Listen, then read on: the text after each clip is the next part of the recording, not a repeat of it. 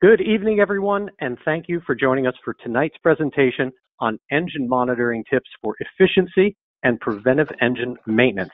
My name is Jeff Simon. I'm president of SocialFlight. For those of you joining us for the first time, SocialFlight is the free web and mobile app dedicated to supporting general aviation. Visit socialflight.com or download the free SocialFlight mobile app for Apple and Android devices, and you get free access to over 10,000 aviation events, destinations, airport restaurants. You even get a weekly email with a list of all of the aviation events happening in your local area. Our mission is to give pilots like you more reasons to get out there and fly. That's what we're all about. And now, in addition to events you can fly to, we have online events, which is why we're all here this evening. Now, before we get started, here are just a few tips. First of all, a recording of tonight's presentation will be available on socialflight.com and also on our SocialFlight YouTube channel within usually about 24 hours. So by tomorrow night, you can expect to be able to go to YouTube and search for SocialFlight and be able to see a recording of tonight's presentation. Also, we do have the ability of trying to address as many questions as possible that you have during tonight's presentation. There is a questions section that is built into the webinar tool. If you post those questions, Stephen or myself will do our best to incorporate those changes, those questions, and get you some answers in the presentation itself. We're not going to actually have a separate Q&A at the end, but we will give you a contact so that you can ask all those specific questions to your aircraft, your situation, or your question specifically to BendixKing, and someone can get back to you personally and make sure that they're answering it exactly what you need for your aircraft. So with that, let's get started with tonight's presentation. Quick background, first of all, on myself. I'll be joined tonight with BendixKing and with Stephen Pearce, but a little bit about me so you know who's talking to you. And that is, if you're not already familiar, I'm an A&P, an IA mechanic. I've been in the avionics industry for over 20 years, pilot and aircraft owner. Bottom line is I absolutely love aircraft. I love aircraft. I love being able to teach about them and talk to people about them. And my email, my phone is always open for anyone who'd like to follow up with me. I am also the maintenance columnist for AOPA's Online, and I'm very, very passionate about helping people get involved in their own maintenance on aircraft. In addition to that, I've spent quite a bit of time working with the FAA as an STC holder and PMA holder for a variety of different products, including Beechcraft extended baggage, FlexAlert, multifunction annunciator, and much, much more. But as we said before, we're really right now about what we can do to get more of you flying and teach you about your aircraft through SocialFlight, etc. And we're going to give you a little sneak peek into another project we're doing where we're building a T-51 Mustang in our living room. So yeah, you'll actually see a picture of that a little later on. Now, I am very, very fortunate to be joined tonight by Stephen Pearce. Stephen, welcome.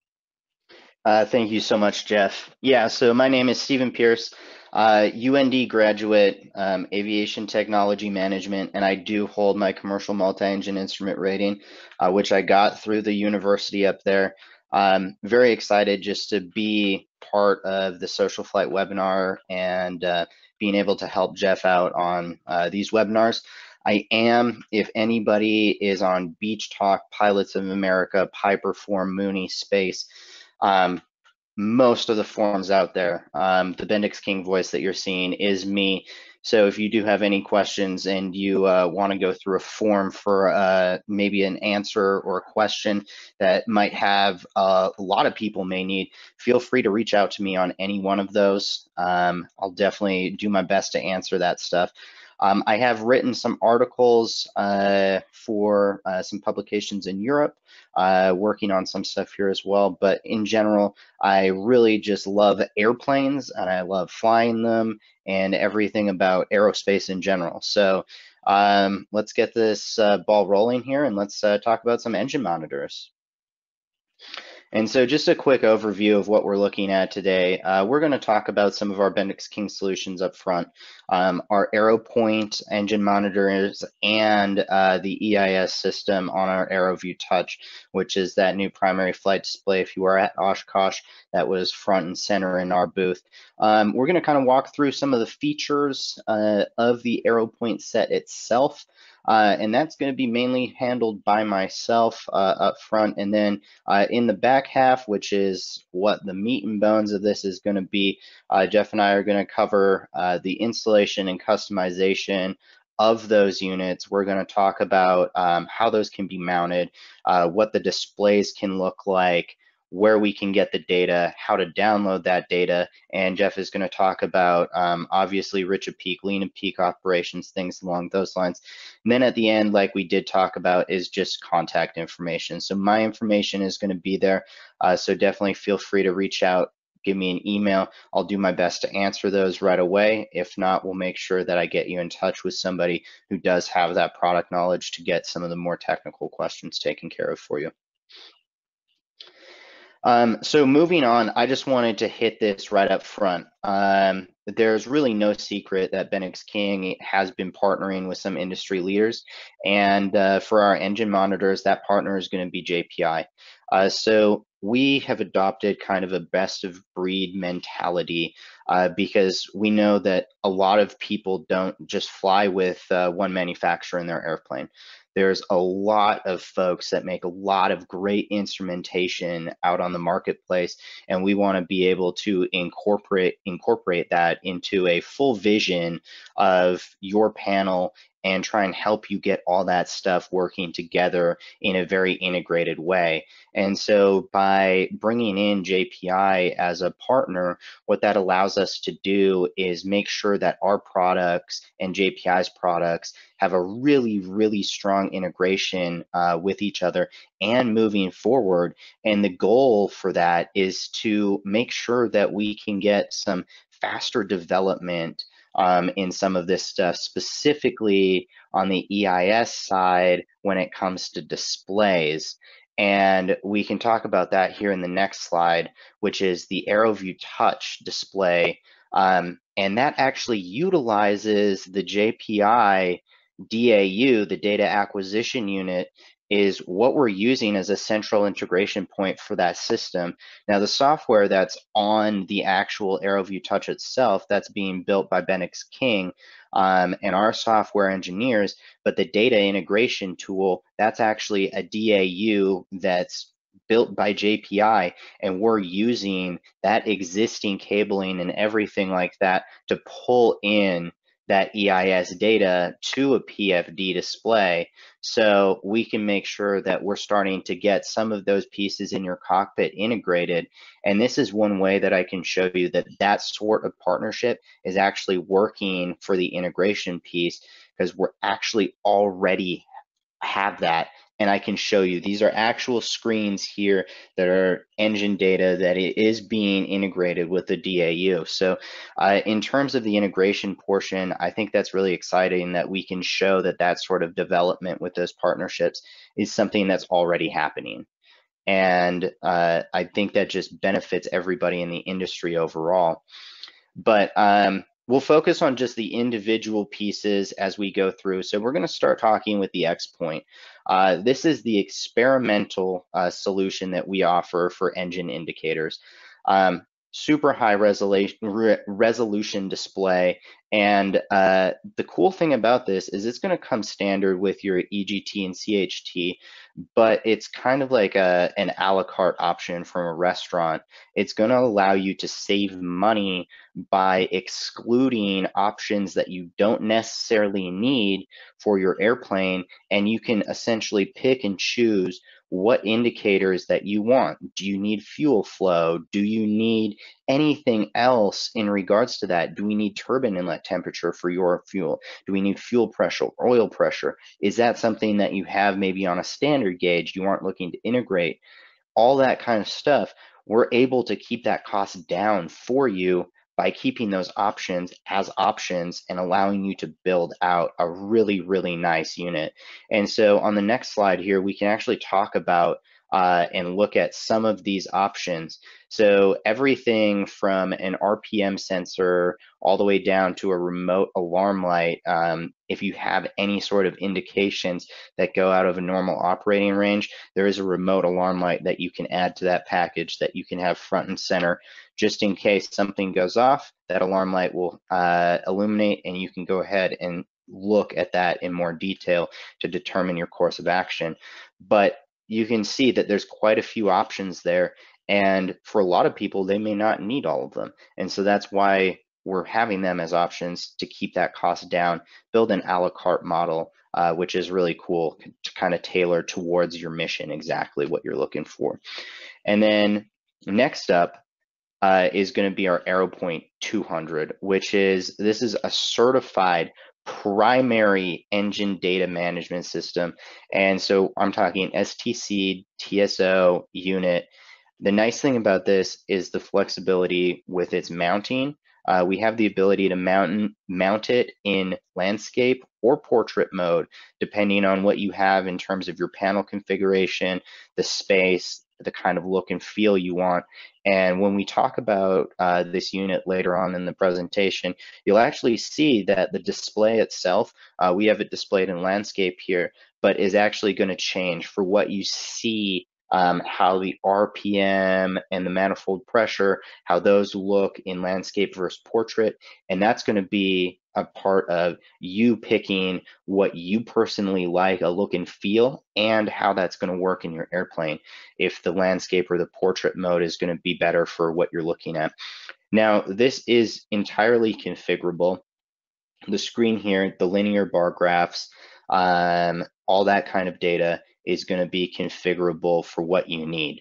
And so you're going to have options on how you want the bar graphs to display, things along those lines. And we're going to talk about how to set that up for your mission later in the presentation.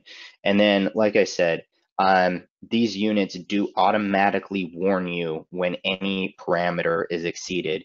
You are going to see text start flashing angrily red at you if anything is exceeded a normal limit with those bar graphs on the linear side or anything along those lines. So it's a very intuitive way for anything goes red, you can immediately start drilling down to nail down a problem if there is anything. But obviously the biggest thing by integrating all your older gauges into a single engine monitor is we're going to start to increase some of your maintenance times. So we're going to give you a better option when it comes to doing maintenance rather than anything reactive, which potentially you may have been doing. We're going to start giving you data analytic trends that are going to come from these, so we can start doing preventative maintenance to help try and decrease some of those engine costs, which is a huge thing. And then not to mention, these units do have an automated lean assist mode. And so that's going to allow you to lean. These are set up for rich of peak already. Now, if you do want lean of peak, you can definitely go ahead and do that. But we recommend that you have balanced injectors if you do go to a lean of peak operation. So just kind of keep that in mind when we do have these units. And then when we move to the flagship unit here, this is for any of the twin folks that are going to be on the call, and this is the AeroPoint 300. So once again, this is a single primary flight instrument, TSO'd, STC'd for twin engine aircraft. And so you can even see here on the display that you do have a left and right manifold pressure, a left and right RPM, and to display everything effectively dual. Now, the cool thing about this unit itself is the wires that run back to this unit, it's not just a mess or an absolute mouse nest back of your panel. There's 2 wires. So all of the wiring on this unit are collected on individual data acquisition units and then pulled in from those. So the wiring is really easy. What that's going to allow you to do, and your shop to do is we're going to cut back on some of that installation time by using those DAUs to pull all that data in and then simplify that wiring when it comes into your cockpit. So that's a big time saver. What that also allows us to do is to collect a ton of data for these units. And so when we talk about data, and we do have options and whatever you want, everything is going to be standard on these units. But when it comes to your fuel flow, this is especially where this unit is going to excel. So it's going to give you a huge amount of fuel flow options, whether or not you're going to have your fuel flow. We have total amount consumed, total amount remaining, automatically calculates the percent horsepower on this unit as well, which you can actually see here on the manifold pressure screen, just under the large blue numbers there. It actually calculates a percent horsepower. And so that's a pretty cool thing, especially if you're flying in high density altitude areas or anything like that. It gives you an idea of what your engine is operating when it comes to the actual power that you can get from that. Now, to go through some of the options on the AeroPoint 200 and 300, this is just a sampling of a couple of the options that we have here. Now, there are a lot more, but like we said, this is for a multi-engine airplane, so we're going to allow turbine inlet temperatures, 1 or 2 of those, fuel pressure, non-turboed or turboed, fuel pressure for the turbocharger there as well, and pressure for the carburetor. So you can see that these, once again, very customizable for what you want to display in your aircraft, allowing you to really fly the way that you want to fly and see the data that matters to you when it comes to flying your airplane.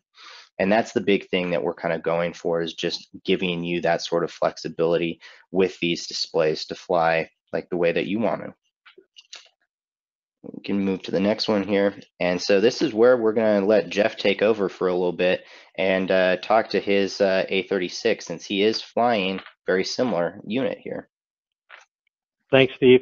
So, yeah, and I really wanted to say, obviously, you're going to find two things. One, obviously, I am a huge proponent of engine monitors and how it changes how you actually fly the aircraft. And I'm going to give you some tips about that. We're going to go into operation, configuration, and a bunch of different things, including how to diagnose what you're seeing, which is a very, very important thing.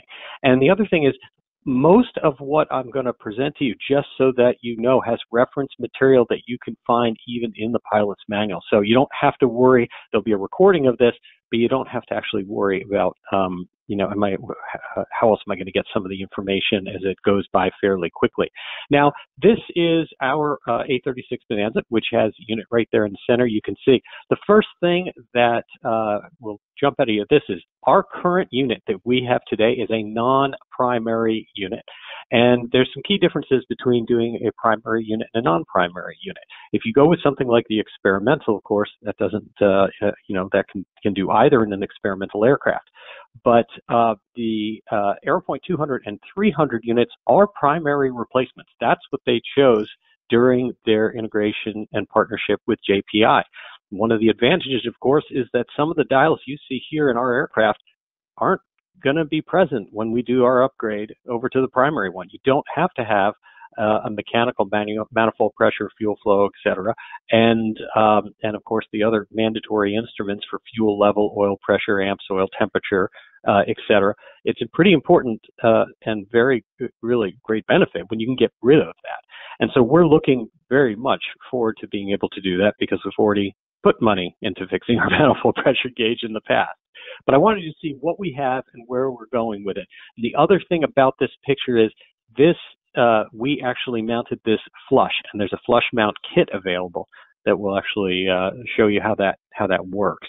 Now, that's great if you have to fly a certified aircraft, but we have a pretty cool project going on, and if I were to look behind me right now, this is the site that I would see in our kind of office / living room space, which is a Titan T51D Mustang that is hanging out here with its tail almost up to the ceiling. and the entire aircraft here, this fuselage is getting built right in our house. It is a ton of fun. If you go on YouTube, you can see all the videos of our build and how we're doing it. We have guest builders and lots of information about what's going on with this. And we are really excited because we have designed the installation to accompany the X-Point 100. And it's interesting because it shows the flexibility of that unit. So the Titan 251 Mustang that we're building doesn't have an air-cooled engine, right? The Mustang was a water-cooled engine, of course, with a big radiator and the scoop in the belly. And we are using an LS3 V8 engine that's a over 300 horsepower engine. That's part of what Titan sells as part of their firewall forward package. Well, in that case, you've got very different parameters that you've got to deal with. You still need manifold pressure. You still need RPM, of course. But now we need to think of different things because cylinder head temperatures and EGTs aren't our issue. Now we need to be thinking of coolant temperature, oil temperature, oil pressure, all the things that go along with that. And with the different options available, we're going to be able to measure and manage all of it in this one 3.5 by 3.5 inch unit, which also matters because it is a very tight panel in the aircraft. So we're getting experience in both these aircraft. And that's where some of the information that I'll talk to you about comes from. Now, when we talk about mounting, you have two options. First of all the instruments use what we can think of as a can that's coming in the back that is sized to go into a standard instrument hole. And what's nice about its design is it's offset. And that offset matters because it actually allows you to figure out based on where your instruments, where your holes already are, if you are putting this in an existing panel, where you've got some free space to extend the screen. And that's key. So that may drive what orientation you put it in, and it can support all those different orientations. Now, if you are comfortable and it does make sense for you to cut a rectangular hole in the panel, well, then a flush mount kit's available, and you can see it right there, and that allows you to recess it when you're doing that installation. And that decision doesn't actually have to be made right up front.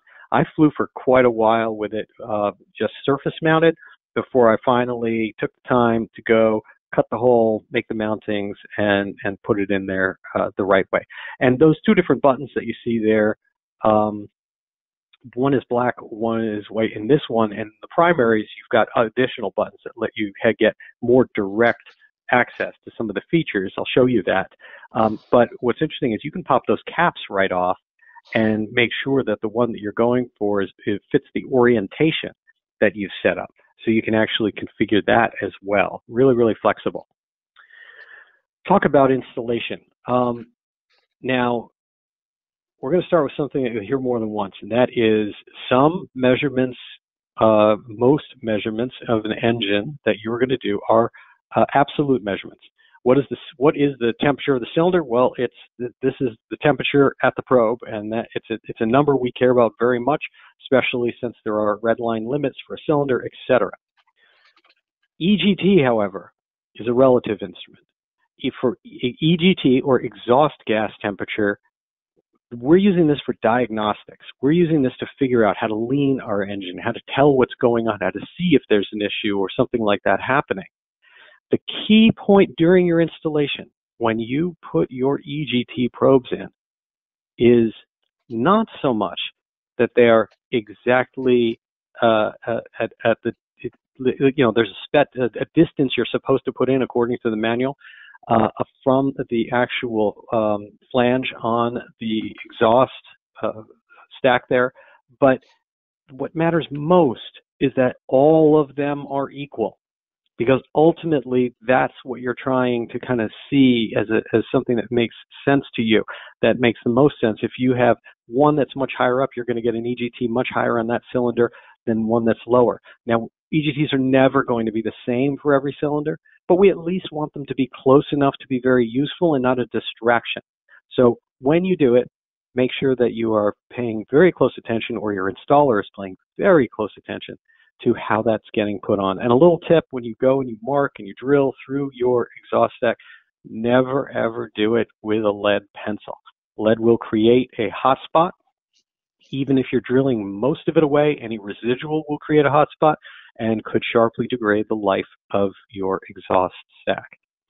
Now, Steve mentioned remote fuel alarms, remote temp fault alarms. Those are all things that you can have outside the unit. The unit itself does a great job of alerting and telling you what you need to look for. However, it really helps to have data, especially alerts, up front and center in your panel.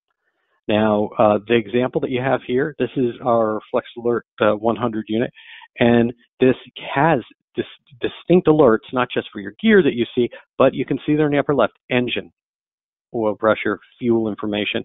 You can use this with any of the BendixKing units as an external annunciator if you choose to. You can also use any LED light or other standard incandescent light or get the light directly from them. However it best fits your panel, but in some cases it really does help to have a remote alert that is front and center that tells you to look down. And of course, goes without saying, this last point, anything you do about installation really should be in accordance with advisory circulars here from the FAA for proper installation. This does not change when you're doing an experimental aircraft. Same thing holds. May not be completely legal, but your inspector is going to check it out anyway. And the bottom line is they are great practices for proper use. Talked about orientation. Now, Steve made an interesting comment earlier. So he said, different information is present when you change the orientation. He is absolutely right. So the first thing is, as is shown here, you can have it vertical, you can have it landscape, you can, choose to have an option for manifold pressure and RPM, you can choose not to, at least in the experimental side. And what those choices do is change that orientation. So what I would encourage you to do as you're laying out your panel is make sure you're actually looking at what does it translate into. If you are comfortable, if you think, hey, I could go either way, but I really like this portrait view, great. But understand that your RPM is going to be on top, your manifold pressure is going to be on the bottom, or vice versa, because during setup, you have the ability to reverse those. Same thing on if you want them left and right. I happen to prefer it that way myself. Then you have the ability, which one's on the left, which one's on the right. Same concept there. And again, it's just a different way of looking at things. But there's something else too, and that is that when you have those layouts, it actually changes how much space you have on the screen for your linear fields. So it actually affects how much data you can do. So in some cases, you may choose to lay out your panel differently because in a landscape orientation, you're going to get more linear fields at any given time to see. So just consider that as you're laying out where you're going to go in the panel itself. Talk about linear gauges. So two different things. During everything that I say, we're going to have to be balancing two things. We're going to be balancing the discussion of using the X.100 in an experimental aircraft like our Mustang, where you have lots and lots of options available to you, and you can put whatever you want on the screen, and also the primary gauges of the 200 and the 300 units, where due to certification and because they are replacements of a primary, you don't have quite the same options. If you're installing something to replace primary instruments, they are going to have to be displayed all the time. Now you can change the order, you can change kind of how and where they're displayed, but they're always going to be there. And I'll kind of refer back and forth to what some of the key differences are when you actually do this. So linear gauges, you've got voltage, EGT, shock cooling. Now that's more optional, right? EGT span, same thing, not as critical. It's like your span between your biggest and your smallest. We'll talk later about why that matters and how you interpret it, but that's not primary when we think about it. Oil temperature, oil pressure, outside air temperature, fuel flow, fuel used, remaining, and required to destination. Now, if you look at the message area, I'm going to go right back up. This bottom section here that currently says EGT and CHT, And you can see it on the bottom here. You can see it on the landscape one right there. Those big numbers rotate. And that's why in that other one in the lower right-hand corner, you actually see gallons per hour. All of your parameters rotate through the message area, and you can set how you want that to go. So there's some interesting options that you have in how that data cycles through there. And so you may want to leave your linear instruments focused on the things that you absolutely need to look at all the time, and open up your message area to be able to rotate through things that you aren't as concerned with. You can control the frequency that those go by. You can control things that are excluded from it. And during installation, you can even put an external switch in that changes whether or not you are going to rifle through everything that's in your included list or just fuel parameters, if that's what you're focused on, which is quite frankly how I fly quite a bit. What's my gallons per hour, what's remaining, all that, that's rifling through, because when it comes to temps, especially CHT and EGT, I'm focused on the data that's actually on the bars, seeing what's happening on the readouts, and then the linear gauges are always there.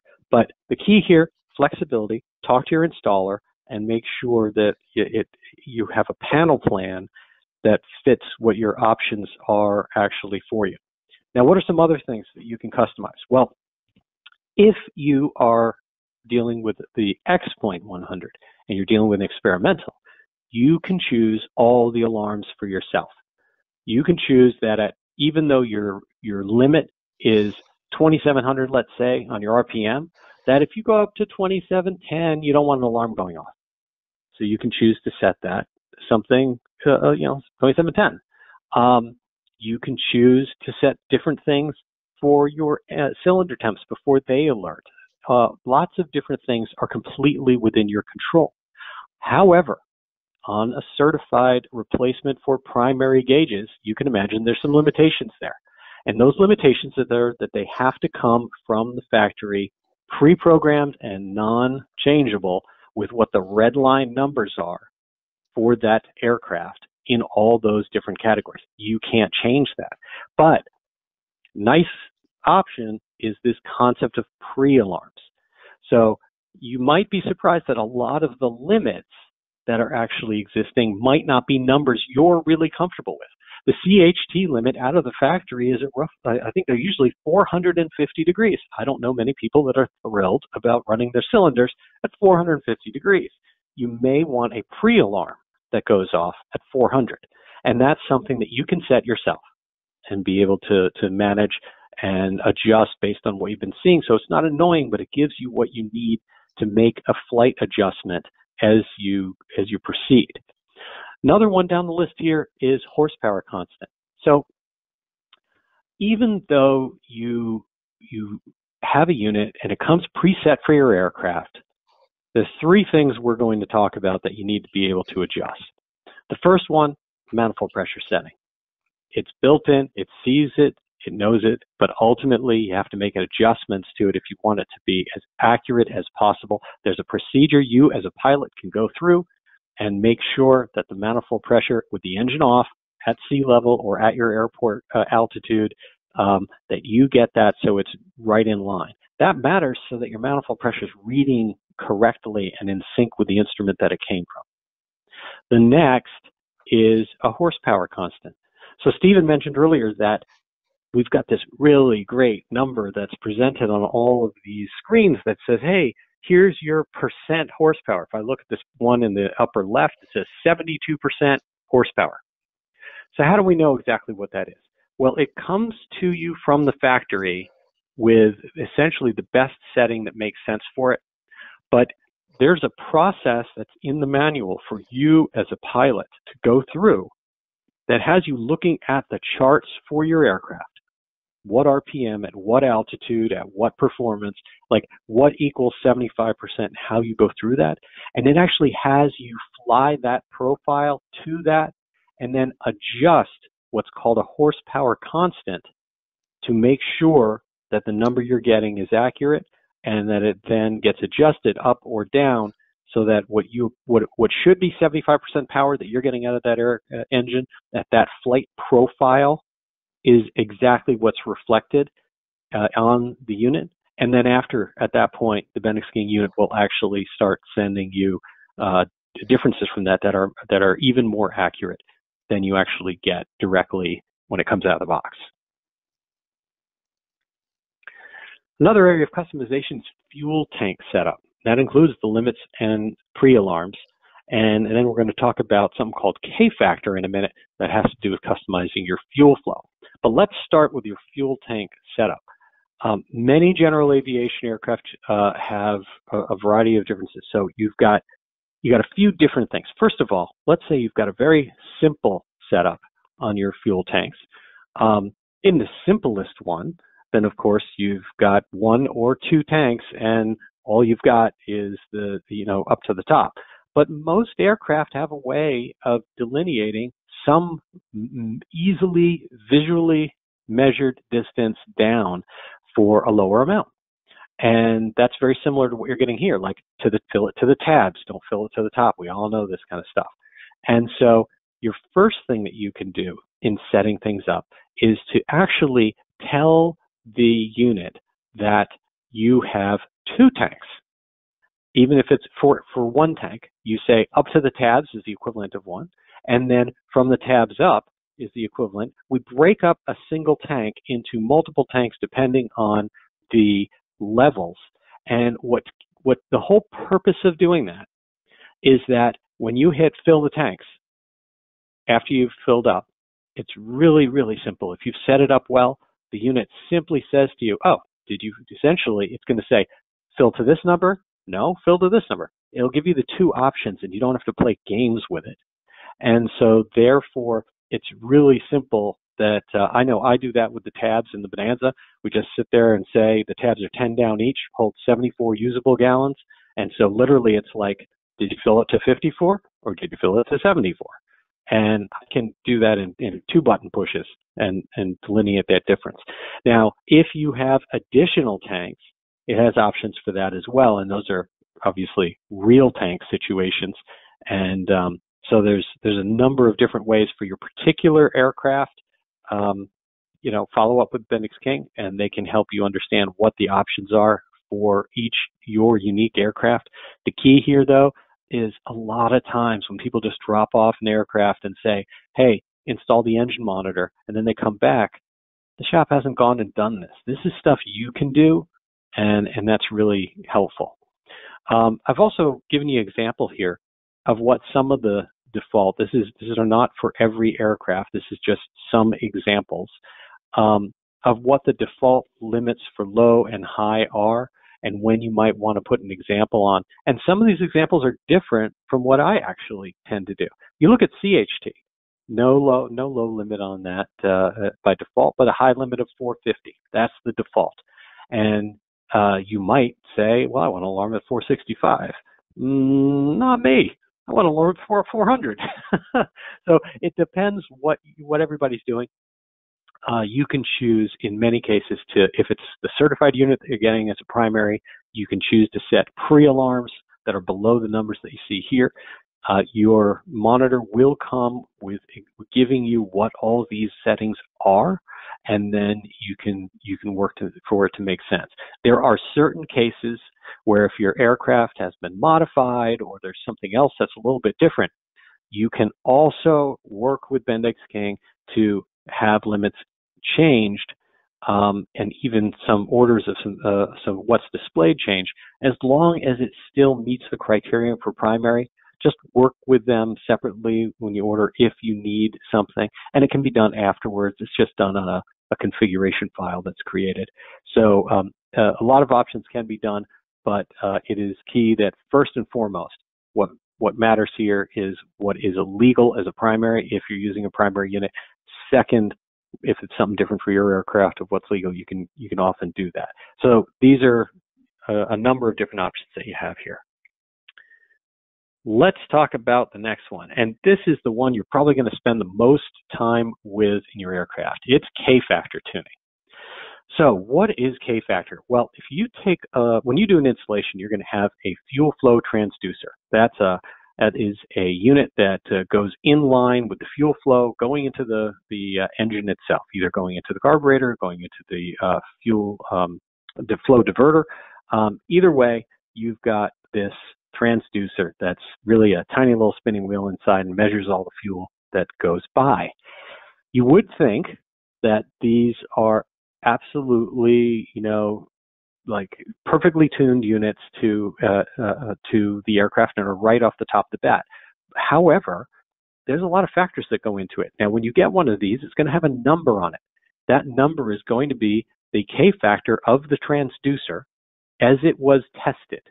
Each one gets tested for flow and for its output and gets a number associated with it, and that's what gets programmed into the unit as your K factor, and that is essentially a correction number to let you know what is the fuel flow that's going into your engine, and then you see it.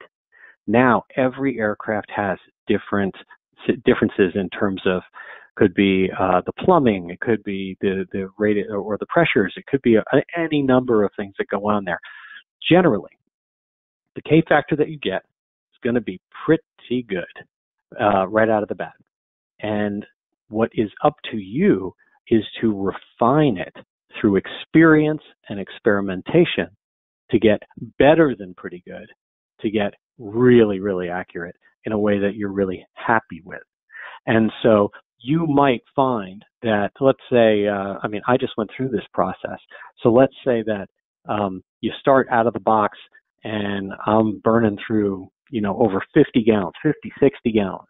And at the end, when I go and I measure, I go and I top off, I do the flight, I burn the 50, 60 gallons, I cry about the bill, and then when I've come to my senses, I go and actually measure how much fuel did I put in, and what does the BendixKing engine monitor say that I burned in the end? How close are those amounts? And you may find that they are just under 1 gallon different between what it says and what actually was. Isn't too bad over a 60-gallon burn. However, by going through, they have you do 3 different runs, all of which should be long runs. Like, it's not going to help you. You're going to have way too much error if you go and you burn 5 gallons and try to go through this process. You want to burn your tanks substantially down. Do that 3 times. Measure in the left column what your fuel used is shown on the monitor. In the right column, what your actual fuel used is. And then you take what your current K factor, what your unit was shipped with, or what you last adjusted it to, and use this formula. The new K factor is the amount of fuel used times the K factor divided by the actual fuel used. Boom, you've got a new number. It is easy to put into the system. It's hard enough that it doesn't happen accidentally, but it is easy enough for you to do. And then you go again. And you do this process a few times until you've really, really tuned it in. And I strongly recommend to all of you, as you go through this process, to make sure that you are writing it down. And there's a place in your user manual, in your pilot's guide for the monitor to write this down. Because the last thing you want to do is somehow get to a situation where the unit has to get it repaired or anything else, the number's lost, and you've lost all this work you did. So make sure you keep it.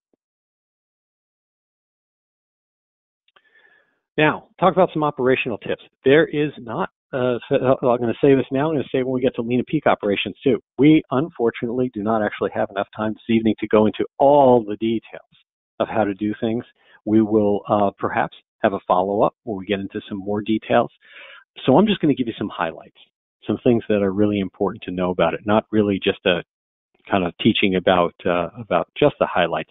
You can see this diagram to know what things are, but here's some keys. The first thing is that the normal mode that you are going to see, CHTs and EGTs, that normal mode is basically a percentage based on what the maximum expected is for each one, and then where they are percentage-wise from maximum. In other words, what's the CHT versus the scale kind of percentage-wise when you look at it? You see 450, 400, 200, and then you have the same with your EGTs. If you press and hold the lean find button, what happens is your unit goes into something called normalized mode. Normalized mode means they all go level. Everything goes level. We look at it and say, we consider the current bar graphs as they are now to be normal. And we put them, every one of these bar graphs at halfway up. And then what you're going to see are changes. And that's very, very important to use during stages such as run-up and diagnostics, because the key there is you're looking for changes. You're looking to see that one cylinder really dropped off. And that's a lot harder to see if you are looking at gauges where it's normal for one of your cylinders to have a much higher EGT than another. That's completely normal. You're going to have certain cylinders that don't get the right cooling, certain cylinders that get different amounts of fuel. Like all of that is going to cause you to see an irregular, and I hate to use the word regular, but not a flat level of bars that are in front of you. And you need to take that out if you're going to spot trends and issues. And so you press that lean and you hold that lean button and it goes into normalized mode.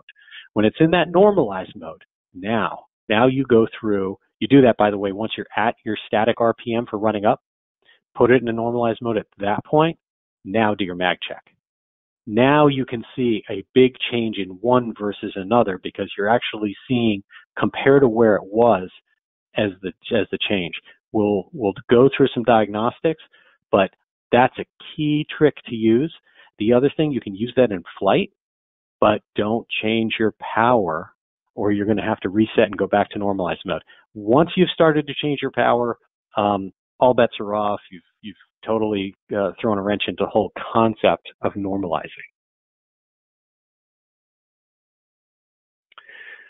Stephen mentioned the fact that these units have automated rich of peak and lean of peak functions, and that is just, I'll tell you, there's two reasons to have an engine monitor. One is diagnostics of everything going on in your engine, which is just critical, and the second is the ability to intelligently and safely fly either rich of peak or lean of peak, but to do it properly in a way that's not putting your engine in danger and your wallet and yourself, depending on the situation. And so either mode can be accessed very, very simply on the front of the display. You push a button, it switches from rich of peak to lean of peak. We're going to talk a little bit tonight about lean of peak and rich of peak, but the key here is that the unit does it automatically. And when you go and start leaning, you put it in the mode, you hit the lean LF button, and then you put it in the mode, and it automatically starts going through, watching the EGTs, watching them rise, detecting the peak, watching them go back down. And it's a very, very simple thing. It's just key that you do it the right way. You should be going about 25 degrees per second when you do that. I tend to give it just a slow, gradual turn as I get through it. But you can learn a lot as you do that, and it'll kind of show you that. And then what will happen is, as soon as it detects that, it's always going to be blinking, and all of a sudden it'll start blinking. See that box that on the right-hand side one, it says number 1. On the left-hand side one says number 3. It's going to be blinking, and then it's going to identify which one peaked. And so when you think about it, leaning is the concept, right, of you have an ideal fuel-air mixture that's going into, that you want for combustion going into a cylinder, an ideal fuel-air mixture that's going to happen. And when you go through that leaning process, you are giving it excess fuel and then slowly taking the fuel percentage away until you reach the ideal percentage. And then you are going to either move back up in a rich of peak operation and give it more fuel than is ideal until you get to the point that is safe to fly and proper to be operating the engine, or continue to lean in a lean of peak situation until you have less fuel than is ideal, until you get to the point that is exactly what and how you want to operate that. That's the basic concept. Now, I will tell you right off the top that the entire concept of proper engine operation, lean of peak operations, rich of peak operations, understanding GAMI spreads, and all of this stuff is stuff that can take up an enormous amount of time. I am fans of the folks over at Advanced Pilot Seminars. They are actually the same folks that are over at GAMI and Tornado Alley Turbos. There just don't exist people that understand engines and pre-ignition and detonation and proper operation and efficiency beyond these guys, hands down. And their course, if you really want to learn this stuff, is a 2.5 day, full days each time course that gets into all the details of all of this. So I can't put 2.5 days of education into 2 slides, but I can at least give you hopefully a little bit to go on that will help you. And the key is you can't even begin this process until you've got a great engine monitor behind you to start doing it. So first of all, operational tips. Regardless of where you are, these are curves that you can kind of see here. And what they show you is that as you go from full rich backwards, your EGTs continue to rise. That means what's happening. So exhaust gas temperature. Exhaust gas temperature is the temperature that's coming directly out of the exhaust post-combustion. Hopefully you don't have a lot of combustion happening after that point, which can also raise EGTs. And as you get more and more towards that ideal point, that number goes up. It goes up differently for every one of the cylinders because they're not perfect. You have a little bit different fuel and air that's reaching each cylinder, and you try to get them as close together with balanced fuel injectors. You can get balanced fuel injectors on new engines from Continental Motors. You can get balanced fuel injectors on any engine by working with the folks over at GAMI. And your goal is to be able to take them up through the best power range to the best economy range, etc. Talk in a minute about why you don't just hang out at peak. But the bottom line is you've got these ranges that you can operate based on your flight manual. And those give you percent power, specific fuel consumption. It's a fascinating area that I would encourage every pilot to get really, really educated about. And it has risks because at the bottom line is if you choose to be ignorant about where you want to fly and you just put the mixture knob wherever you want to at high power, you can really cause damage.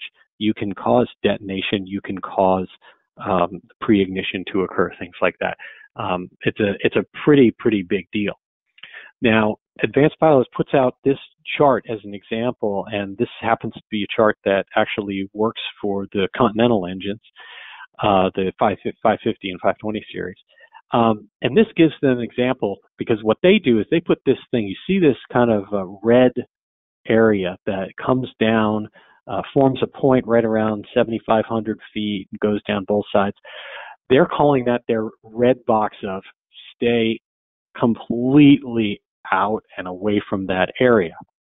And the reason that they're doing that is because in a nutshell, if you go to the basics of engine operation, just even skim the surface here, when you really look to what happens, fuel isn't meant to and should not explode. It's actually a controlled burn from each spark plug. The reason you lose power when you go to one mag versus the other is because we've got these big bore cylinders on aircraft engines.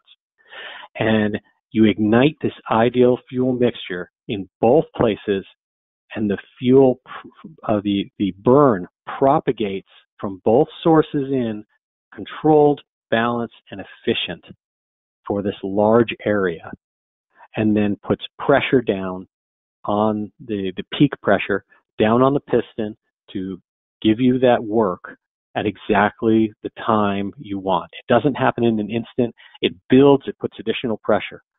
What actually happens, a lot of people think that spark plug goes off, that burn starts when you're already pushing down. That's actually not what happens. What actually happens is, because of the time it takes for this process to happen, that ignition happens while you're still in the process of a piston moving up. Many of us, if you've heard the term, like, what's your timing? It's 28 or 22 degrees before top dead center. What you're setting with those magnetos is when that spark starts, before that piston's all the way up. So before it's even time to start pushing down, like the pedal of a bike, you need that process to start burning that fuel before then.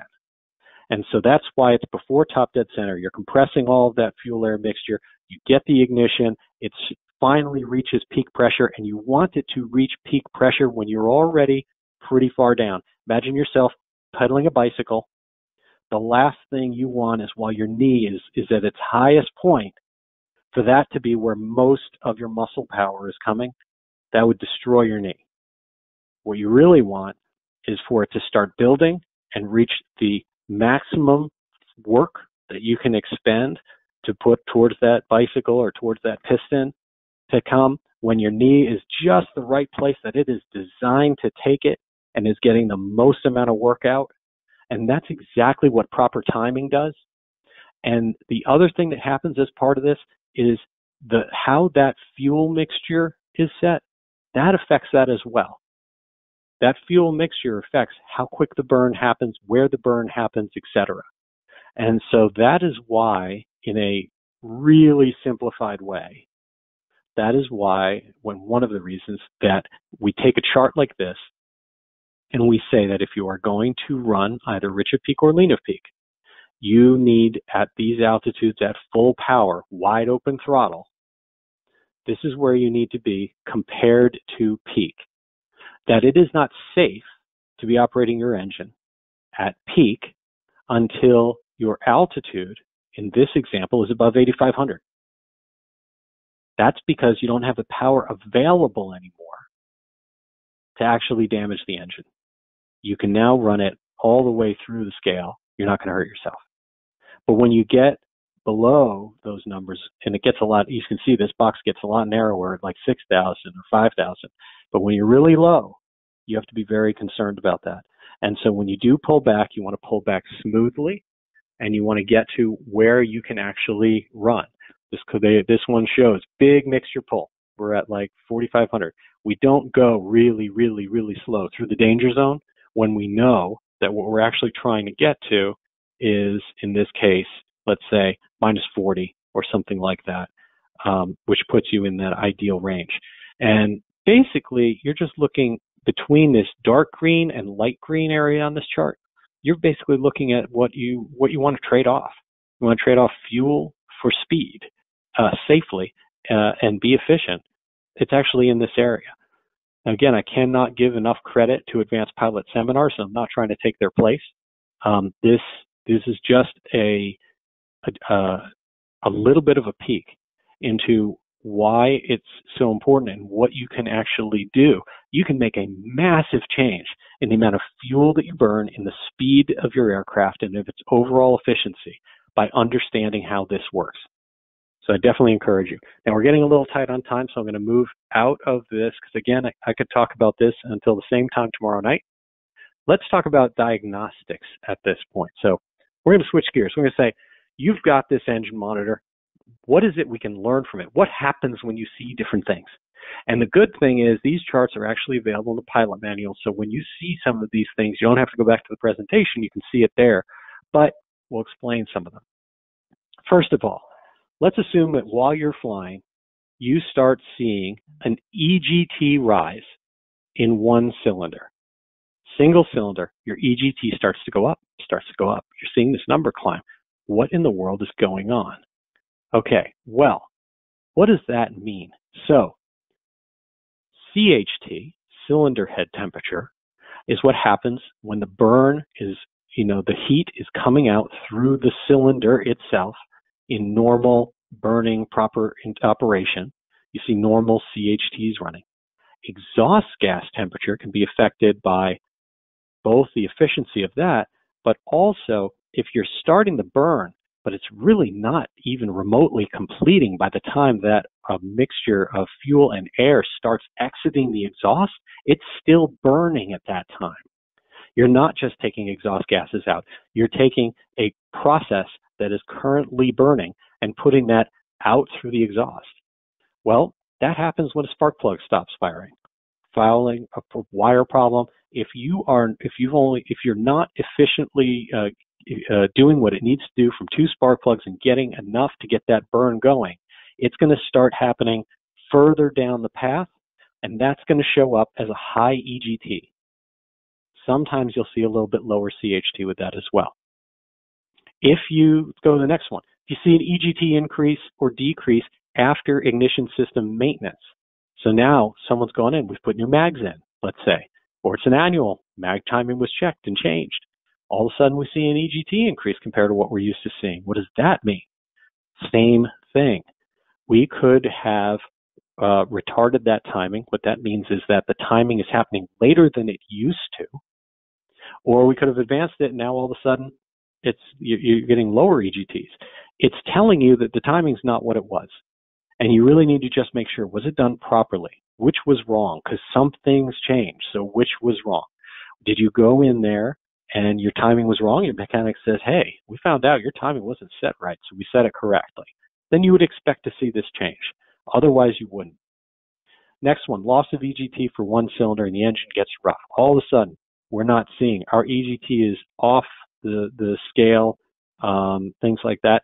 We could have an issue with a stuck valve, let's say. That's the biggest thing that could cause that, because you're really not getting the burn that you need at all, not getting the compression that you need, and so you could have a problem with EGT going down right there. One of the nice things is that there are built-in diagnostics for probes. When you go and you add something, let's say you start and then you go back to BendixKing, you get an option added. The system automatically recognizes it, automatically says new probe found, and it automatically knows when it can't find one of its probes. And so you see this next message, you know that we've got a problem with probes. You can swap them, you can help figure it out that way. Next one down is a decrease in EGT for one cylinder. So we talked about an increase in EGT for one cylinder. What if we've got a decrease all of a sudden that's happening for EGT in one cylinder? Well, in that case, it could be that we're not actually getting the combustion. That means the combustion certainly isn't extending into the exhaust system, but it's actually not happening enough. And so it could be that the intake valve isn't opening enough. There's something going on with the lifters. Whatever it is, we're not getting enough to have that thing. And you want to look also at your CHTs and see what's happening there to know whether it's something like that or it has more to do with fuel. And if we're just talking about low RPMs, sometimes that can be low compression.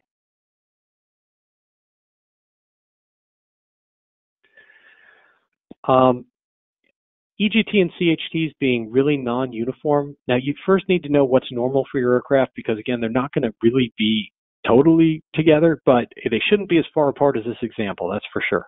And that can happen when you start to get valve plugs or injectors in different cylinders. When something's going on and you've got real uniformity issues, that's where you go to injectors and plugs.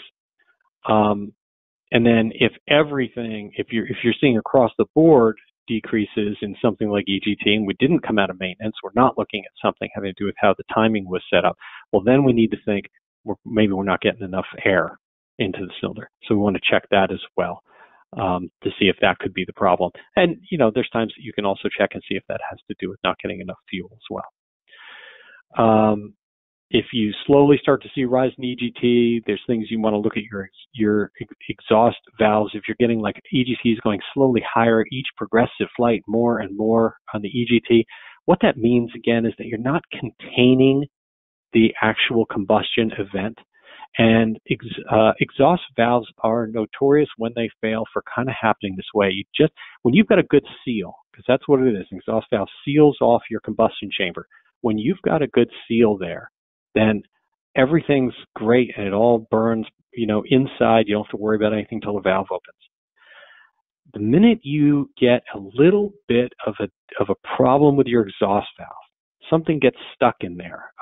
It gets a little erosion, whatever it is, you get this pinhole area that the flame, the heated gases in the flame essentially is able to escape that cylinder during the combustion event.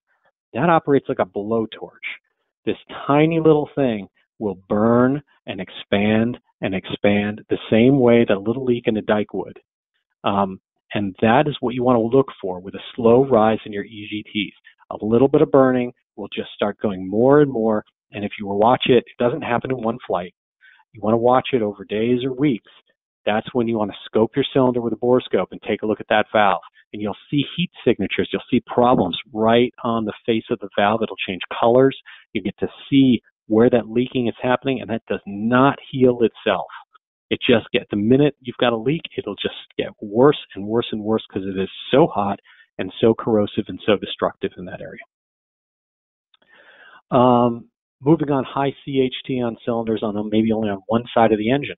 Now, of course, it pays that if someone were to quiz you and say, which cylinders are 1, 3, 5 and which are 2, 4, 6 on your engine, that you know these. But since they generally alternate, if you start to see a pattern like that, you better think bird's nest, number one.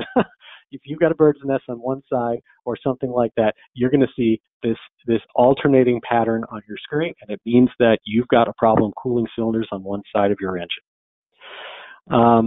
Moving to the next two items, anything you see that is sudden, rapid, you need to think pre-ignition or detonation, full rich, reduce power, immediately protect that engine. It is a runaway condition that happens when things get so hot under such pressure and the mixture is set in such a way that all of a sudden you start exploding the fuel instead of burning the fuel in a controlled burn. It is very destructive. It can tear apart an engine. It can tear apart a cylinder. In a car, detonation we think of as pinging, and the computer senses it, and it's no big deal. In a plane with these huge cylinders and without things that automatically detect it, it's a big, big deal. So you look for something to spike, and the minute something spikes, you go full rich and reduce power immediately, and then check the rest of it after you land. And a few more that we've got here. Again, we talked the top ones we already talked about. Basically, they refer up above things that can happen with detonation.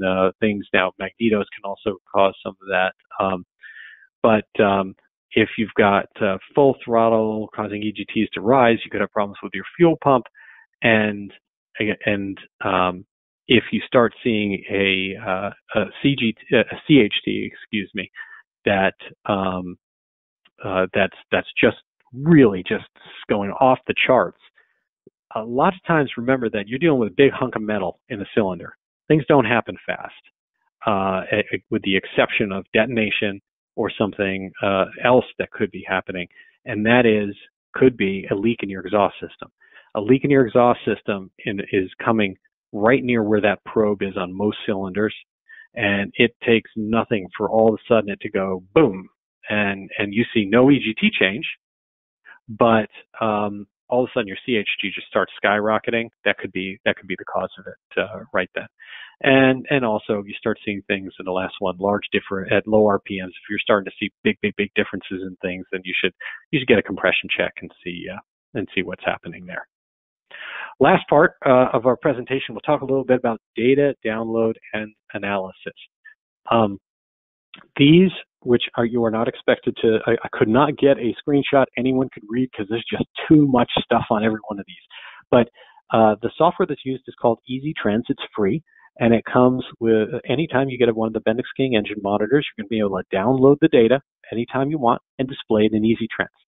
One of the best features for this, aside from for your own knowledge, is you can send this to any expert, and just about everyone out there in the field knows how to, has Easy Trends, knows how to read your engine monitor output and help you. If your mechanic doesn't know how to read engine monitor output like this and help you out, then consider a new mechanic. It starts with 2 reports. There's really 3 types of reports that come out. The first is a main report. That's going to have all your EGTs, all your exhaust gas temperatures coming out of each cylinder. and it's going to have all your cylinder temperatures, and that's the main thing that you're going to look at. And you can zoom in, you can move them around so that you can get a good sense of it. And really, this is real. This comes off of one of my flights, and it shows, all those start to go up as the power goes up, and then I go and I start leaning, and you see them come back down through that and then level off after I went through the leaning. But that's your main report. The next one that you have here is the options report. And on the options report, these are all the other options that you have that you can look at. These are really, really helpful. Oil temperature, outside air temperature, fuel flow, horsepower, RPM, manifold pressure, battery. I used this recently when I was trying to hunt down a problem with either battery or voltage regulator. It turned out to be a solenoid problem. And it was something where it was a great tool to see what is happening with my battery output throughout the flight. So all your options are available here, and it's very, very, very helpful to see that as well. And then here, this is a lean find report. This is great, especially if you are either considering or already a customer with balanced fuel injectors. It lets you go through that lean process, and it will actually do an analysis on it. So this is showing you in blue the decreasing fuel flow as I leaned back and seeing what's happening with peak of each cylinder, and then each one comes down as I continue to lean that back. So you're seeing that fuel flow, and it will actually automatically give me what's known as, for GAMI, as the GAMI spread. It'll actually give you what is the fuel flow difference between the first cylinder that peaks and starts to go down and the last cylinder that peaks and starts to go down. And what that means is the first cylinder that as you slowly dial the mixture back that peaks, that's going to be your leanest cylinder. That from the get-go, that was getting the least amount of fuel.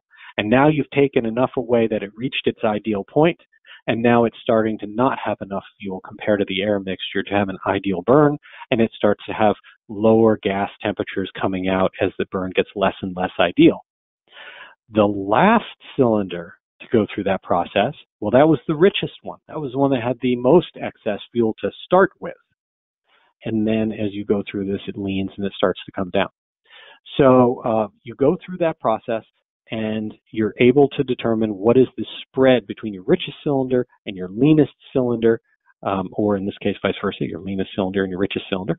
And by doing that, you can refine, you can change out the injectors, get them as tight as possible. Should be less than half a gallon per hour between the first one to peak, your leanest, and your richest, your last one to peak. And why that matters is because that's what lets you go further lean of peak with a smooth running engine. The biggest reason that it's really hard to do this type of thing with a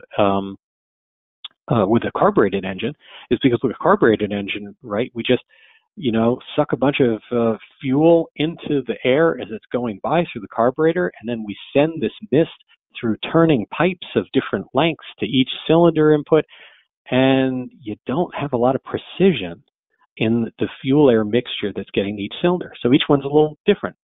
So some are getting a wet mixture, if you want to think of it that way, and some are getting a dry one. And so really hard to get that in a carbureted engine.